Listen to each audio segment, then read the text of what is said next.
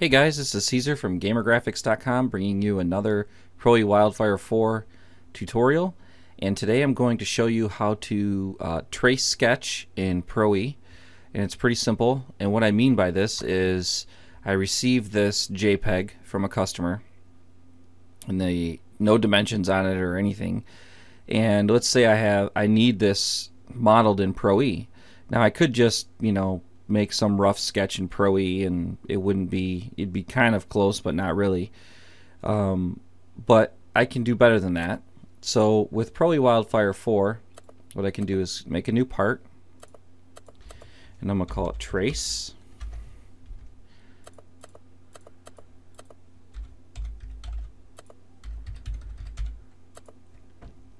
and I have the ability to bring in that JPEG or PNG into my part itself. And you're probably wondering, well, how do you do that? Well, you go to Insert, you go all the way down to Style. Now I'm in the Style command. Okay, you go to Styling, Trace Sketch. Now once you're into this, it brings up this little Trace Sketch window. You hit Front, or you could hit Right, Top, wherever you want to place your sketch. And now I'm looking for my sketch, and it can bring in PNGs, JPEGs, bitmaps. So I'm going to bring in the example 2 PNG, hit open, and I'm going to hit OK, and I'm going to get out of here and go back into part mode. Now you can see that this sketch that they sent me is on my front plane. It's just 2D, and now I can somewhat rough in what they have sent me rather quickly, as opposed to just making something up and trying to come close. So now I'm gonna put the revolve tool on. I'm gonna hit define my front plane, hit sketch. Now here's the thing. This is just a projected image on the front plane. You cannot use the grab entity tool and use on edge and try to grab these edges. It will not pick them up. So you actually have to trace it. So I'm going to put my center line in, and then I'm just going to quickly rough around their sketch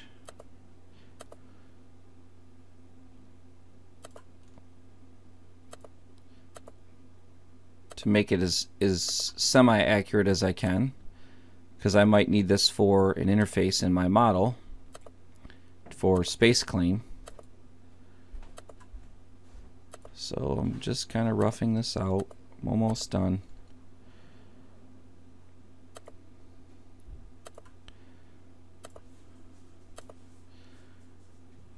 And then I'm going to get out of here. Now you can see that this is pretty close to what they've sent me. Now you'll see down here I have this little gap. It's this little key that they have put in. So that's just an extrude, which I can actually go in, and it wouldn't be too hard to approximate where that's at. If you want to see how I do that, I guess I can do that right now. Placement. Sketch on this plane. Now you'll notice I can't see it, but the sketch is still there. So with the sketch still being there, it gives me the ability to be able to quickly adjust my distance.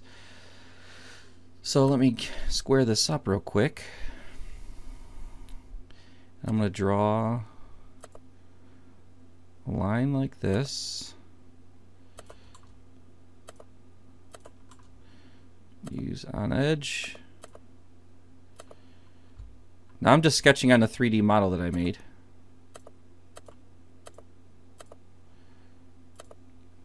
And I'm just sketching in this little key. Okay.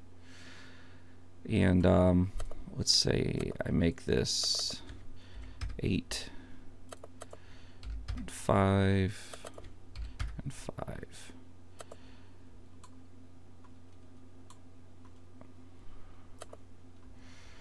Let me go back and I'm going to extrude this to the surface.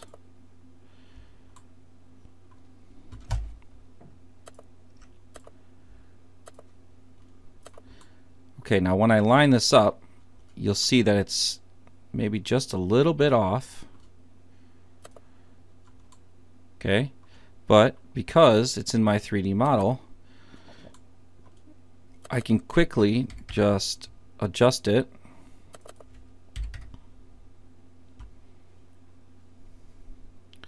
and regenerate, and now it's pretty much right on. See, now I have that little key in there, and it's almost right in line with what their sketch looks like. And when you have these little nubs on the back, you know, because of the way this is projected and it's on my front plane, I would probably do revolves for those, just so I can get them somewhat accurate.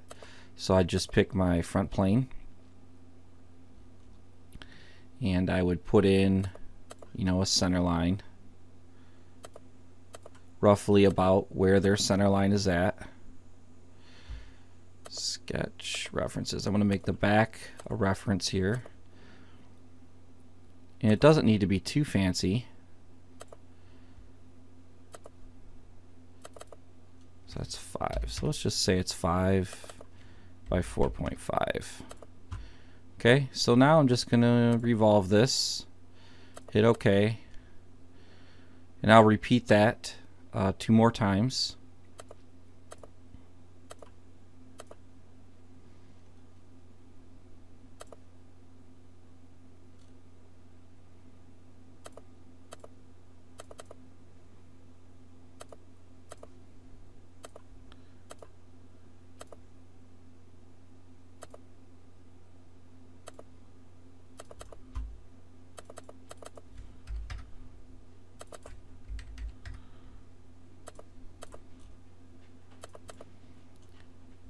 And then I'll do it one more time.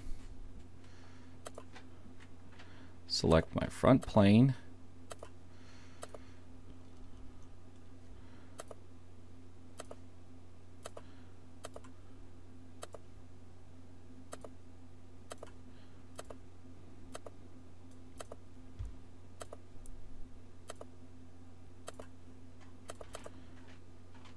Make this 5.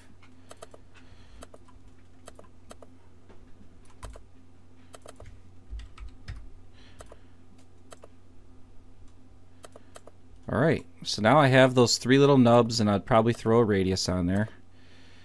Obviously that's too much.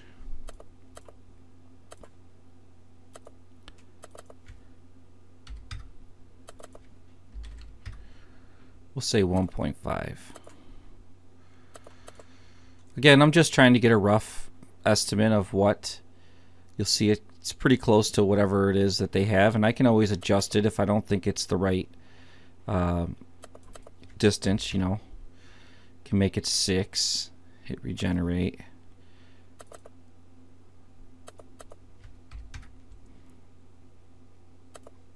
But this is the quickest way you can somewhat accurately trace something and make it for use in your assembly or whatever you're using it for. So now that I'm done with that, you're probably wondering, well, how do I get rid of this sketch that's in the background now? Well, nothing is constrained to your style that this sketch is based on. So you can suppress it, and it goes away. And you have, what's left is your part that you can now insert into your assembly or use for whatever purposes you need it. And it's a pretty fast way to quickly go about doing something somewhat semi-accurate as opposed to just freehanding it. So if you have any feedback or you have any questions, feel free to rate and leave comments in the YouTube comments below. You'll also be able to download this model from gamergraphics.com, and I hope you enjoyed this tutorial. Thanks.